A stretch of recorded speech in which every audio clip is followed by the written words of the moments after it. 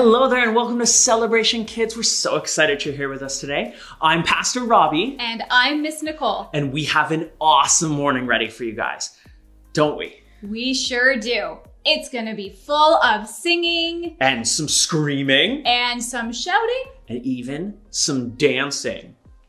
And of course, another adventure in God's big story, the Bible. I am so excited for this.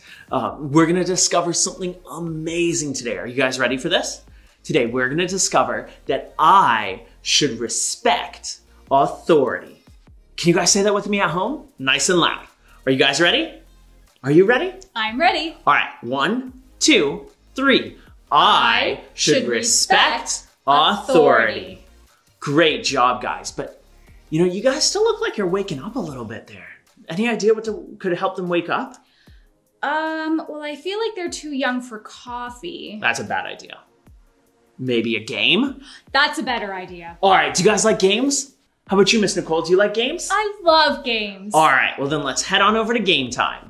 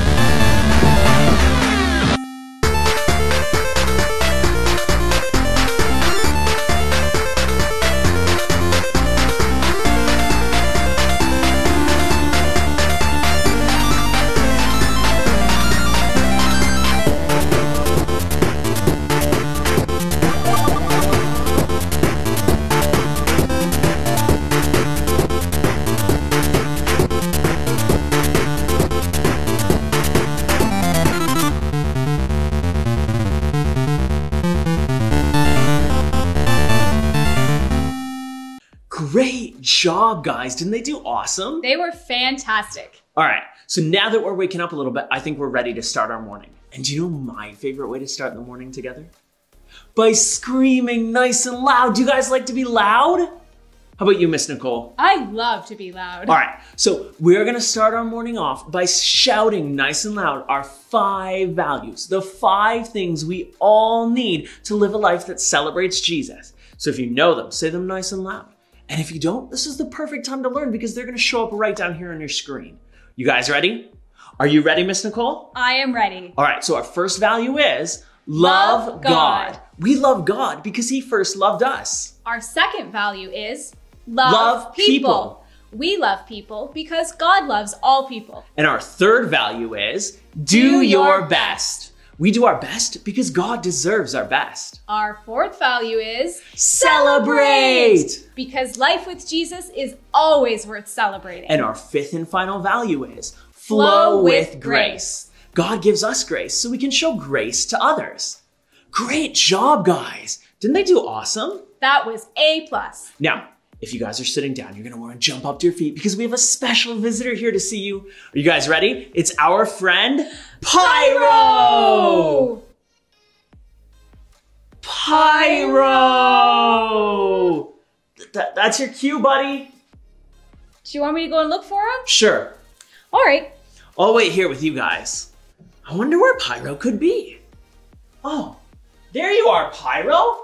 Everyone, it's our friend Pyro. Can you say hi to Pyro? Hey, do you guys remember Pyro's signature move? Can we do that together? Do you think that's a good idea, Pyro? All right, guys. So let's everyone get down nice and low. And then what we're gonna do is on the count of 3, we're all gonna jump up and as loud as we can, we're gonna shout, let's celebrate. Ready? Are you ready, Pyro? All right, 1, 2, 3, let's celebrate! All right. Oh, you want them to be louder? I think so. You guys can be a lot louder. Let's try it again. Down nice and low. And on the count of 3, we'll jump up and shout, let's celebrate. 1, 2, 3, let's celebrate! Great job, guys! Oh, you've got to get going, Pyro? Aw, everyone say bye to our friend Pyro. Bye, Pyro. Have fun. Guess what? Couldn't find Pyro? Yeah. Well, you just missed him. Ah, You have really bad timing. I really do. Oh well, at least you're in time for the best part of the morning. So I actually do have good timing. Yeah. Are you guys all ready for another exciting adventure in God's big story, the Bible? Well, I'm ready. Are we looking at another of Paul's letters today? Yeah. And today we're going to look at the longest letter Paul wrote. What's it about? Well, today's letter is Paul's letter to the Romans.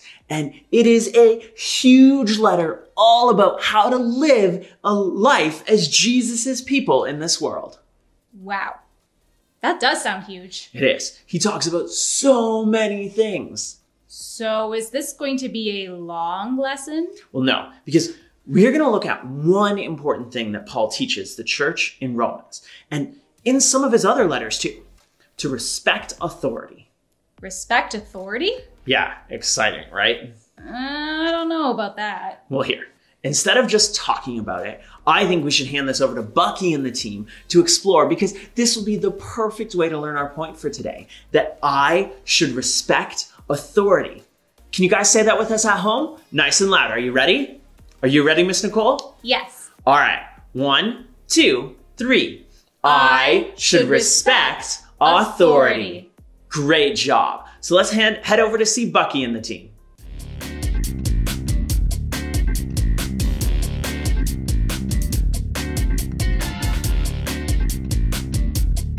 Okay, here we are. Like, it's a lot creepier than I thought it was. It's just an abandoned building. It's only as scary as you make it. All we have to do is find where the monster's heading. Like that monster? Ah!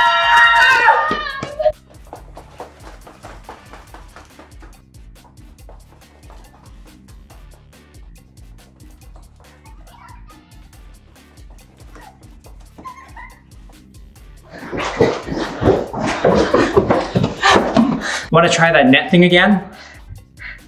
With pleasure.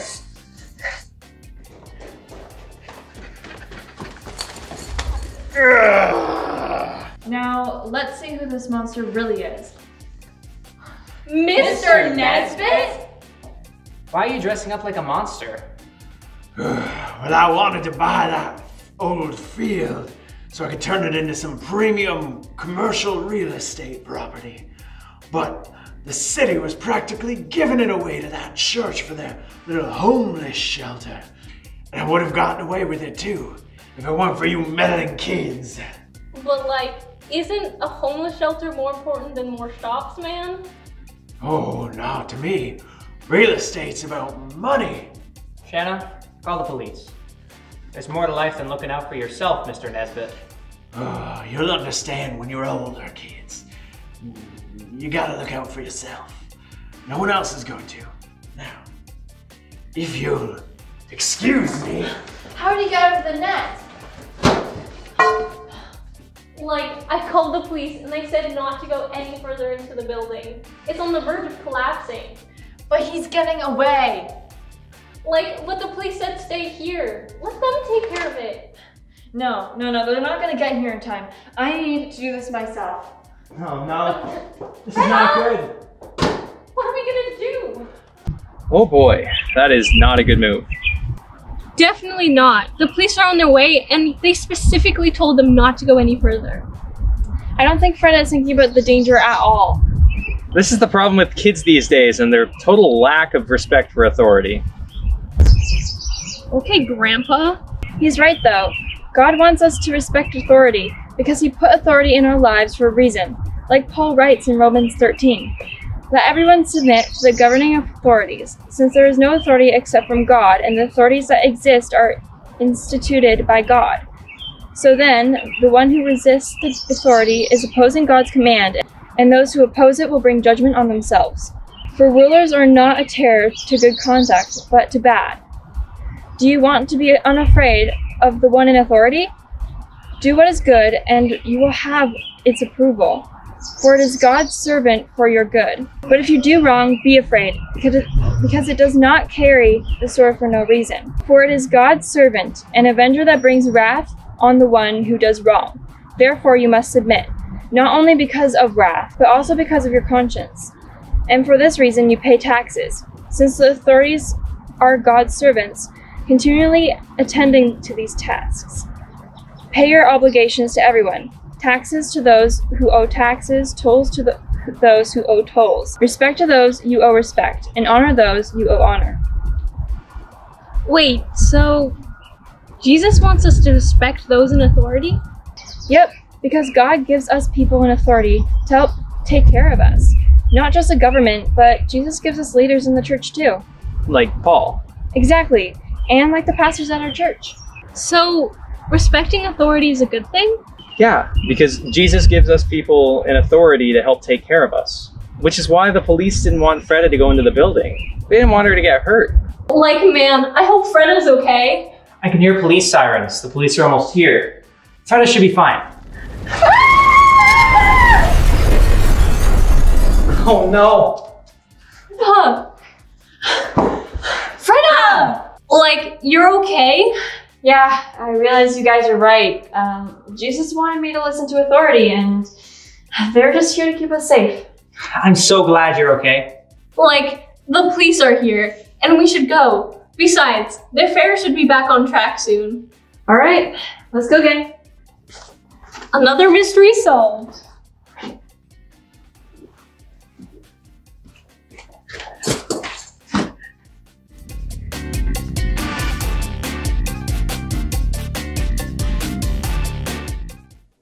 Whoa. Really? Yep. So Jesus wants us to respect people in authority. Yeah. I know sometimes we don't want to listen to people in authority, like our teachers or our pastors or the government. Or our parents. Right. Or our parents. But Jesus actually gives us people in authority to help us. So that is why we should respect them? Well, that's part of the reason. But there is a much more important reason. And what is that reason? Because Jesus is king, and he puts these people in place as his servants, whether they know it or not. So when we show respect to the people in authority, we're really showing respect to King Jesus. Well, that is a very important reason. Yep. And that's why I should respect authority. Can you guys say that with us at home one last time? Ready?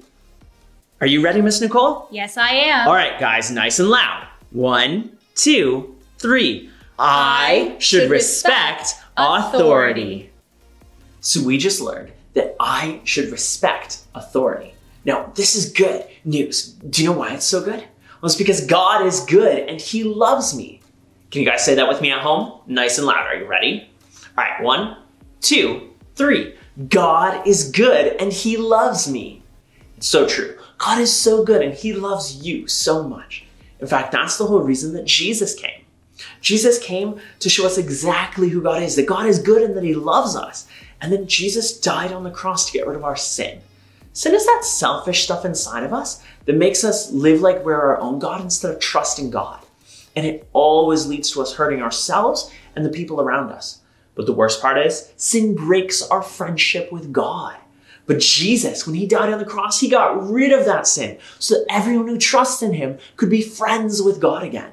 And then Jesus even rose again from the dead with brand new life. So everyone who follows Jesus can have brand new life too. Life where God's own spirit comes to live inside of us, to lead us and guide us and be our friend. Now, some of you know this. Some of you follow Jesus, you get this already. But for some of you, this might be the first time you're hearing this. Or maybe you've heard it all before, but it's never made sense. But today, you want to trust Jesus. If that's you, then all you got to do is let God know. And you can pray along with me, either out loud or in your heart. It's just between God. But pray something like this. Father God, thank you so much for loving me so much that you sent Jesus to get rid of my sin.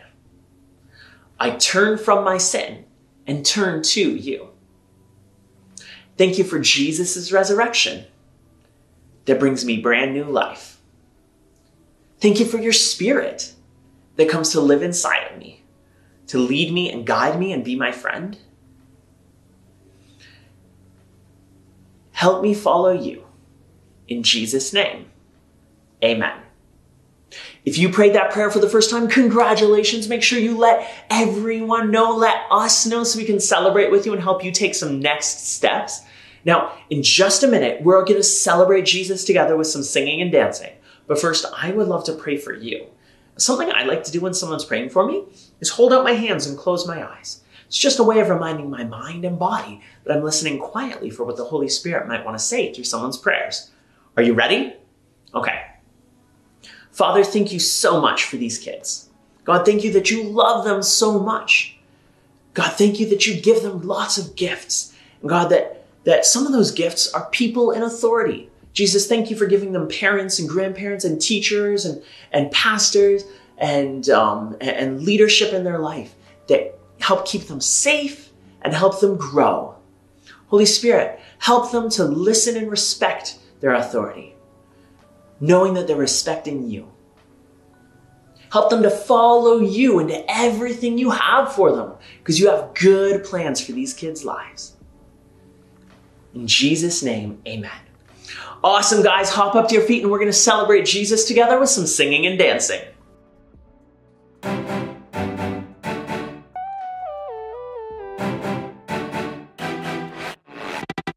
The sun is shining bright. I'm breathing in the air. I got a fire in my soul. I know that God is here. Everywhere I look, I see evidence of love, a grace I don't deserve, from my Father up above.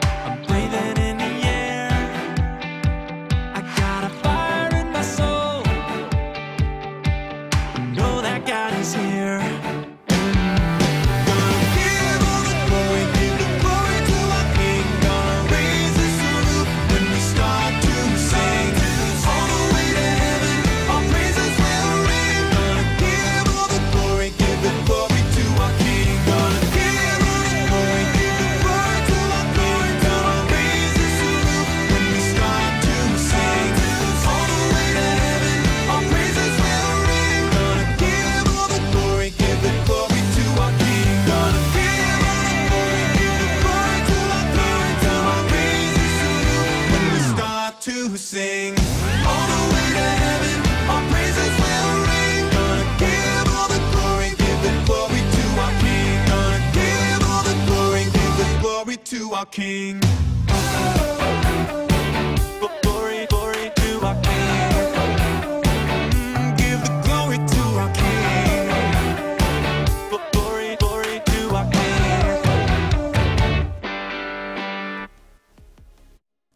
Thank you so much for celebrating with us. This was so much fun. Yeah, And our morning might be almost done, but that does not mean the fun stops here.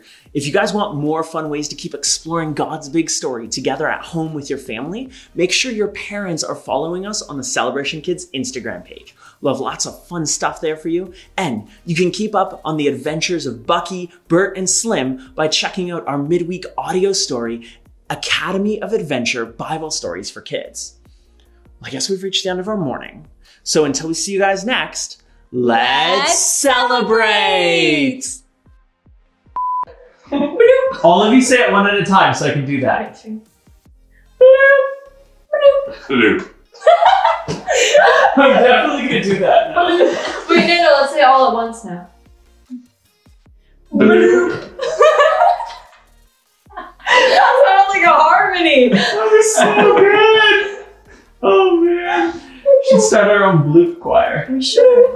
We were actually. Wait, this harmonized. No, here. Do it again. 3. Wait, it was all 3 of us. 3, 2, 1. Bloop. Bloop.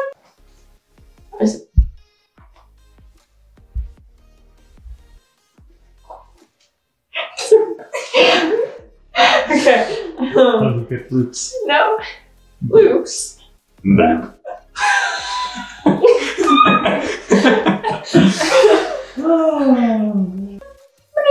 Well, okay. Here we are. Like- Ow. The pipe. Like- You all right? Yeah. Don't smack pipes. They hurt. Thank you. You angered the pipe. I'm sorry. What do we do now? I guess. Oh, it's done. Yeah. Did somebody flush the toilet? Who would have flushed it? Is somebody here? It's the laughter you heard. Wait, that'd be a really good sound effect though. Bloop. Well, let's see who our monster really is. Mr. Nesbitt? I forgot it was. I was like, Nesbitt? Wait, let's all say. Bloop. At church for their little homeless shelter. So I forgot my line. Like, you're okay?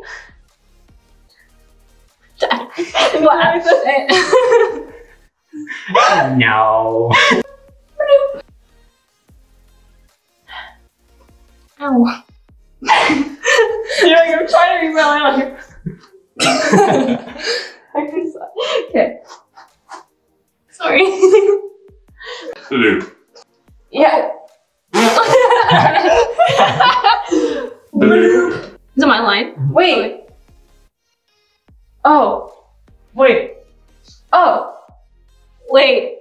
Oh. I was trying to find out where we were.